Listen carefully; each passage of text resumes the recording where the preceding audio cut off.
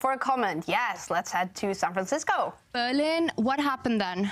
Yeah, I think I played decently for a while, then things got a little bit out of control, and